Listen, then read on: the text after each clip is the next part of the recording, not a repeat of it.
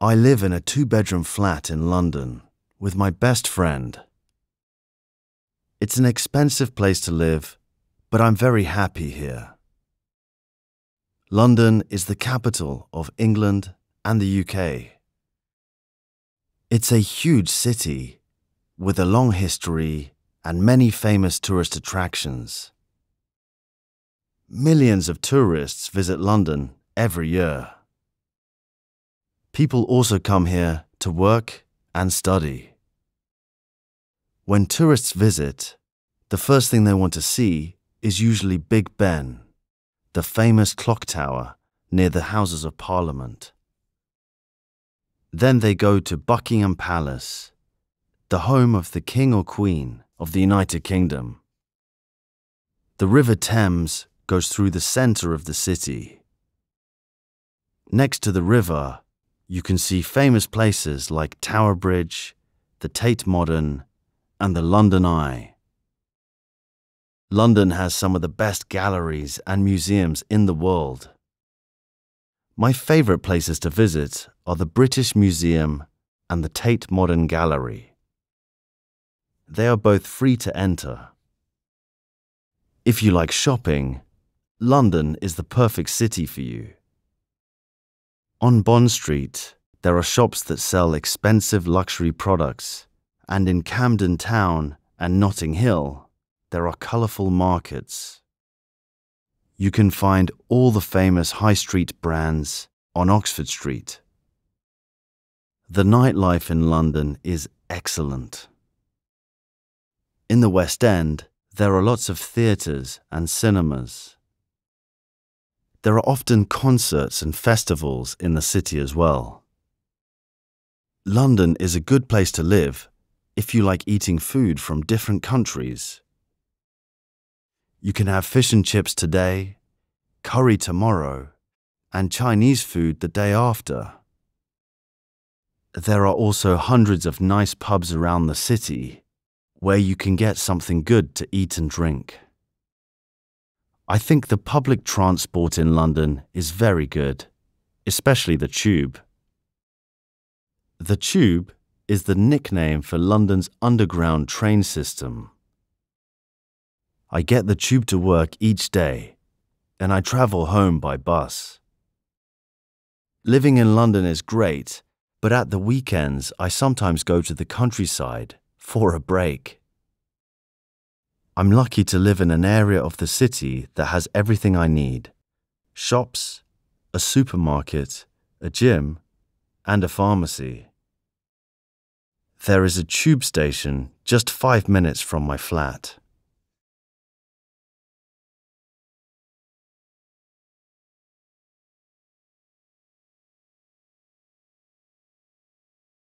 I live in Oxford, a beautiful city in the south of England. I have 2 housemates. We live in a nice house with a small garden. The area we live in is quiet and safe, and we have everything we need here: a supermarket, a post office, a bus stop, and 2 parks.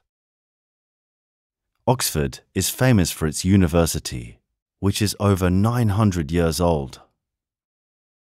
Its graduates include 30 UK Prime Ministers and over 70 Nobel Prize winners. When you walk through the city, you can see many of the university colleges. They are very beautiful. There are 39 different Oxford colleges, but there is no main campus or central university building. Each college has a dining room, a library, and rooms for students to live in. Some colleges have parks too. Many tourists like to visit Christ Church College because its Great Hall was the model for the dining hall at Hogwarts in the Harry Potter films. But don't think the university is the only thing to see in Oxford. The city also has many museums, art galleries, and theatres. My favourite museum is the Ashmolean because it has a wonderful collection of old paintings. Oxford has many parks, cafes, restaurants, and pubs, so there is always something to do and somewhere to go. If you prefer to relax, you can go for a walk beside the river. I think everyone should visit Oxford. You can arrive here easily by car, train, or bus. When my friends come to visit, they always want to stay for longer. There are so many interesting places to explore and beautiful buildings to see. Oxford has everything: art, culture, and history all in one city.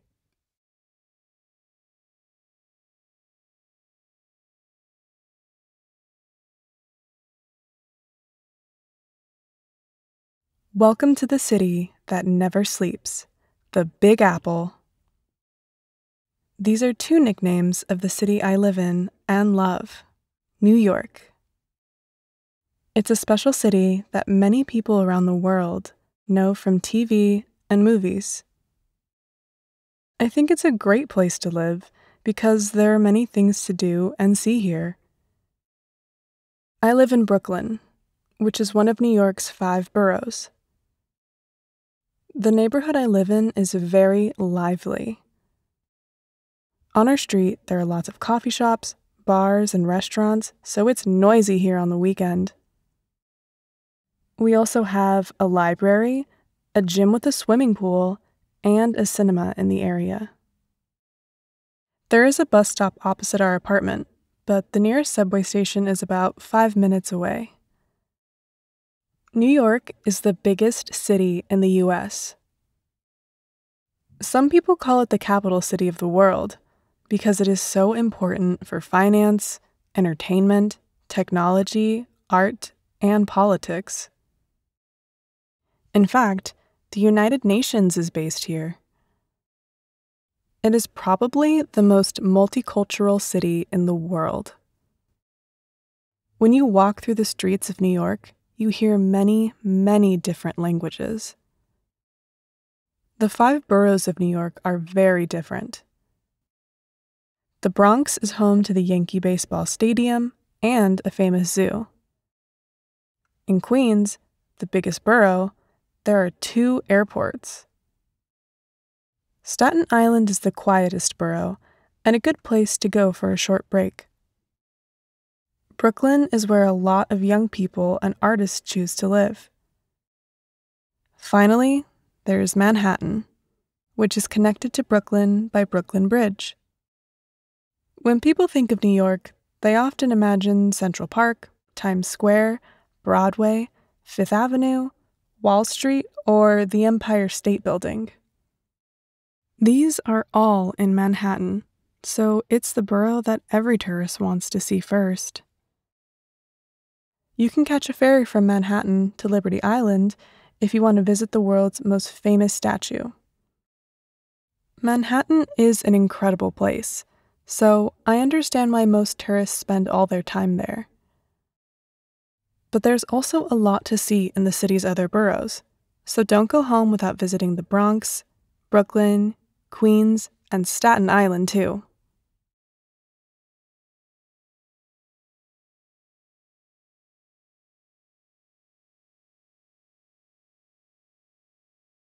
I live with my husband and children in a small but cozy house in San Francisco.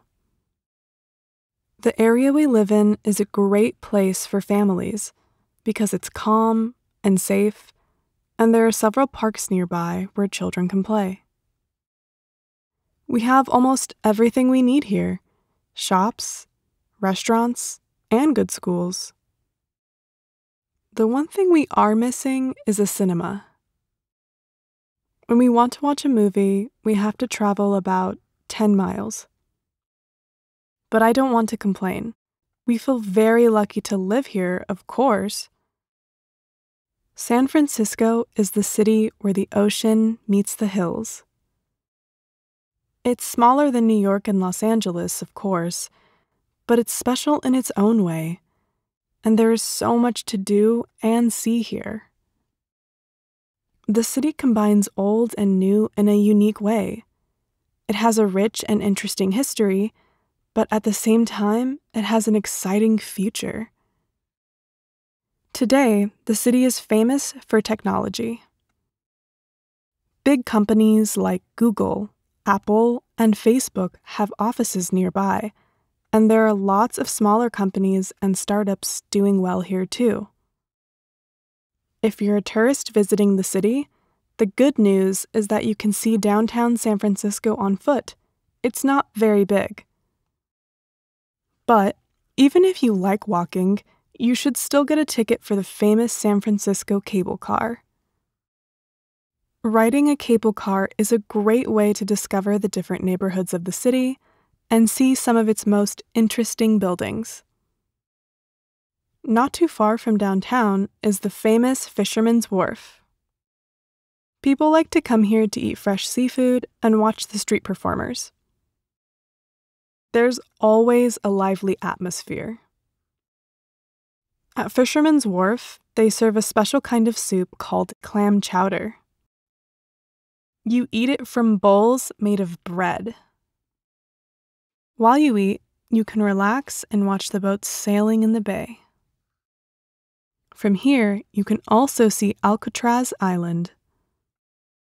You have probably heard of it. A long time ago, there was a prison for very dangerous criminals on the island. People used to call it the Rock. Today, it's a museum. The most famous attraction in San Francisco is in the northern part of the city. New York has the Statue of Liberty, while we have the Golden Gate Bridge. In my opinion, it's the most beautiful bridge in the world and something that everyone should see at least once in their lives.